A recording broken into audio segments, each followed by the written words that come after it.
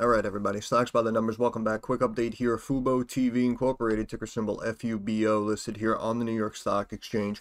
This is a company that, again, is still kind of in this long-term descending wedge, basically since we topped out here about a week before Christmas, almost, it looks like. And we've dropped down, and then we chunked down around here on the news of that joint venture, if you recall, ESPN, Discovery, Fox, apparently teaming up to do exactly what Fubo is doing. They filed the antitrust lawsuit. And there are random speculative op-ed articles coming out like, oh, you shouldn't bank on this lawsuit, the Fubo stock kind of sucks. And I appreciate where they're coming from, because if we look at certain metrics, we can see like the assets have been slowly coming down, the book value is down, it's actually sub $1 right now for Fubo. But at the end of the day, if we're looking at the subscriber growth, the revenue growth, and also, this is interestingly enough, first of all, according to FinViz, this is showing about almost 21.5% short float. But also, if we come down here, this was an interesting article that came out that I honestly wasn't aware of. This came out back after the company posted earnings about a month ago.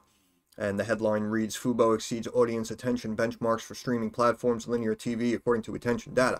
So if we switch over here, this was this article here, and we can see among viewers aged 25 to 54, content on Fubo captured 33% more attention than cable, 70% more attention than typical VMVPD norms. And if we look at this graph here, we can see that over cable, general CTV app norms, we can see that the retention 33, 34, 43% more, 53% more, 70% more. So apparently when these ads are actually coming up on Fubo, viewers are more engaged and apparently more inclined to even interact with those ads and maybe go check them out. And obviously what that should technically lead to is significantly more ad revenue coming in for Fubo over time, in my opinion, because obviously if you're paying attention to my ad more or potentially engaging with it more than on another platform or another service, then I'm probably going to invest the bulk of my advertising dollars into where I'm getting the most results, right? So I'm probably going to keep pumping up the ad money going into the Fubo platform.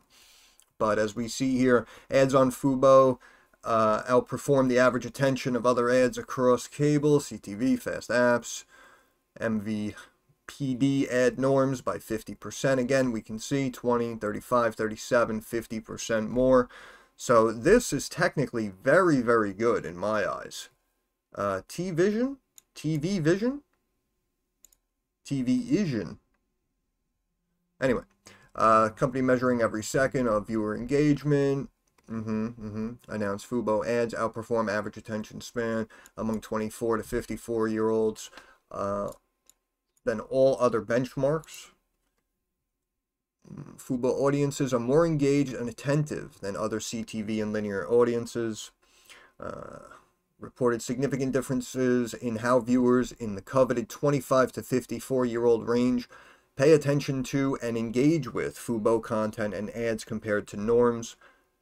Viewers are at least 23% more likely to be in the room for Fubo programming than other benchmark categories, including cable and all categories of CTV.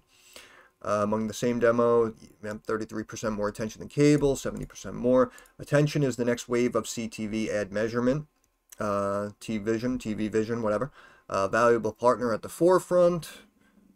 Study found that Fubo is a leader in commanding audience attention among our competitive set in linear TV, reinforcing the value of our highly engaged audience and premium live sports and entertainment content.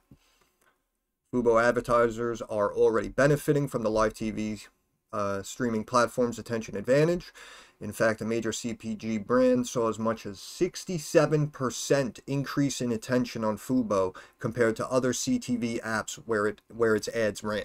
So you understand what I'm saying? If you're telling me I'm going to see 30, 50, 70% more engagement and more attention to my ads when I'm running them on Fubo as opposed to whatever, Disney Sports or Venue is apparently this new streaming service that this joint venture is teaming up. It's going to be called Venue.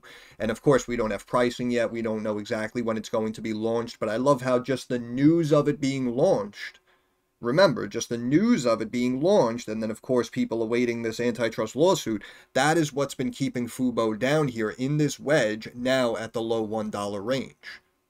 And I know a lot of people recently are kind of beating up the stock, and they're saying, oh no, well, this number looks bad, or, you know, subscribers they weren't growing whatever they were expecting, right? 26% or whatever it was. It was a pretty big number. But FUBO, I think, still posted 20+%, somewhere around there.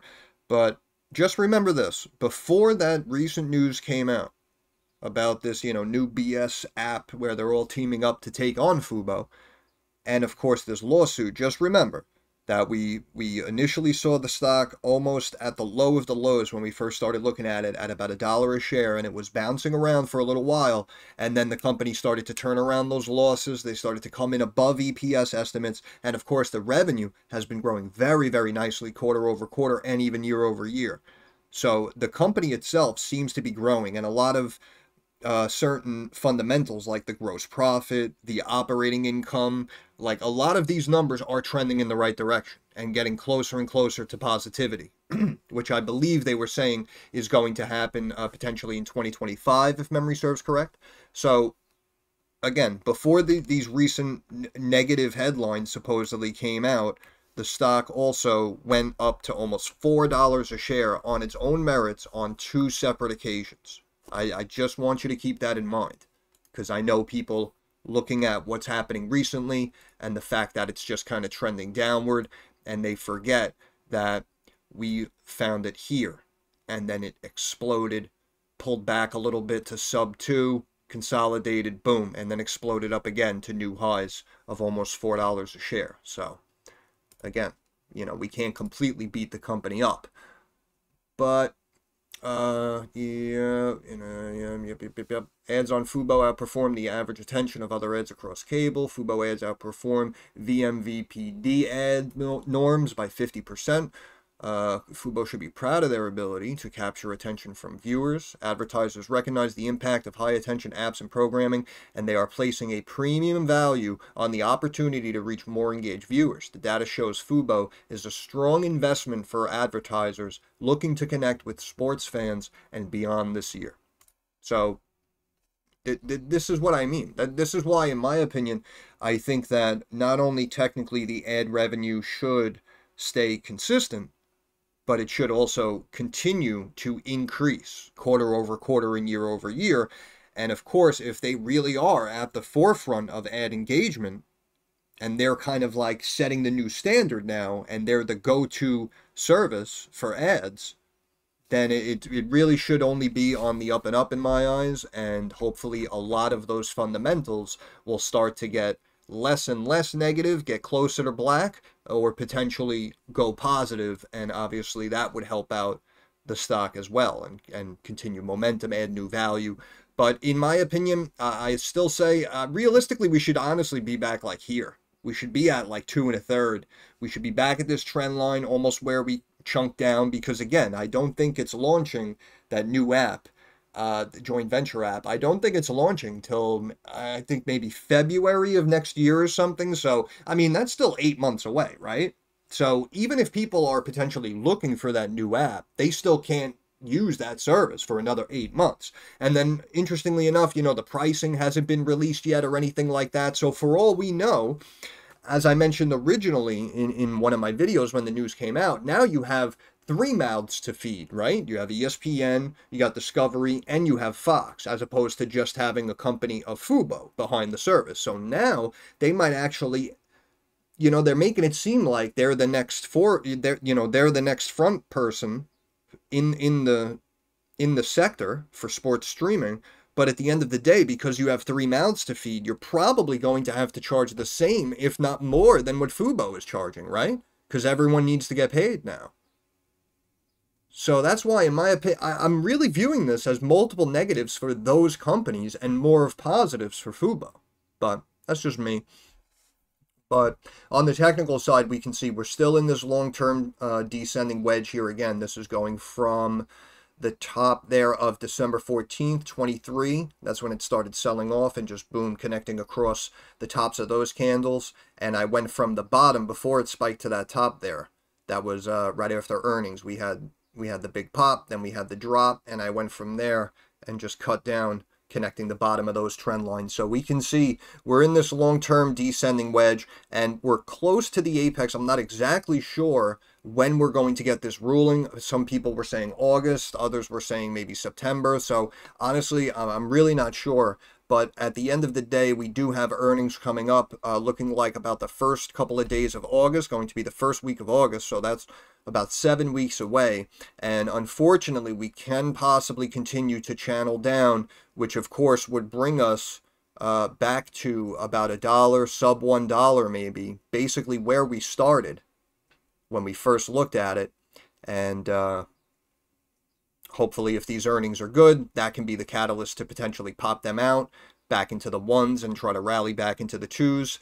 Or also, once we get the ruling on that lawsuit, hopefully if it goes FUBO's way, that's really going to explode the stock. In my opinion, that should actually immediately pop it up to new highs, believe it or not. Because again, the company hit new highs and almost hit $4 on 2 different occasions on its own merits, right? So now if we're going back to the same company, right, before all this nonsense happened, then it should, in my opinion, go back to at least, 3.5, realistically. Then if they beat earnings again, we should see new highs of $4. Right? So that's why I'm saying, a lot of people are beating it up now, but I feel like once the storm clears, and again, even if they happen to lose the lawsuit, technically they're growing their subscribers. We just looked at that ad revenue, that ad attention article. Growing revenue, growing subscribers. I still like it. I do have to be honest. I do still like it. And if we look, okay, I didn't want to do that. I did not want to do that. There we go. But if we look here on stock charts real quick, and I'll let you go, we can see also the RSI basically, or both of them are basically almost at that 30 benchmark. We did come down and hit new lows here of 114.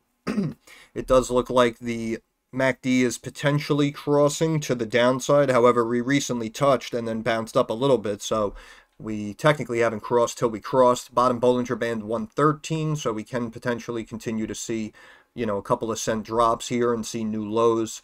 RSI here, 35.5 on the daily. Switch over to the weekly, and we can see the RSI is at 30. Now, last time it did kind of continue to drop down hard, but then it went on a pretty nice rise on the RSI, even though the stock continued to drop down. But again, if you recall, this was after a reverse stock split, and the company was taking on much more water, dealing with significantly more losses back here at the time than opposed to where they are here, which is why I still say, in my opinion, this is just an overreaction, and I think everyone's just waiting for the storm to clear, and then it's probably going to climb back up in value, and something like this moving average here of about 2.25 really should be a layup, in my opinion. But I do think over time, I think it will step. I really do think it will step higher. MACD relatively flat here on the weekly. Again, RSI at 30. And we'll check pivot points real quick. This already went on longer than I wanted it to. We're below 147. And I don't know where that ad came from, but we switch back here and we can see next support level 107. Right? So again, we could, excuse me, we could potentially keep stepping down and drop down to this bottom trend line and make new lows, but then the RSI is probably going to be overextended, and then boom, you might have a pop kind of back to the range, basically back where we are, maybe like 116, 120 or something. But it needs a catalyst to pop out of this wedge, it seems like, and right now it looks like everyone's waiting on the lawsuit, and if not, then we're just going to kind of hang out for the next 7 weeks and hopefully beat this top and bottom line estimate and then pop out. But that's pretty much it, so I'm gonna end it there. Once again, Stocks by the Numbers, thank you so much for stopping by. If you have any questions, comments, or concerns, drop it down in the comments section. I'm usually very quick to reply. Thumbs up algorithm helps me get more eyes on the channel, right? And of course, subscribe to the channel. That is our handshake agreement. That is how you help me help you. But more importantly, moving forward, like I always say, I understand markets are rocky, they're volatile, it's very uncertain sometimes. So I want to wish all of you success. Hope everyone makes a couple of dollars. Have a good day, guys.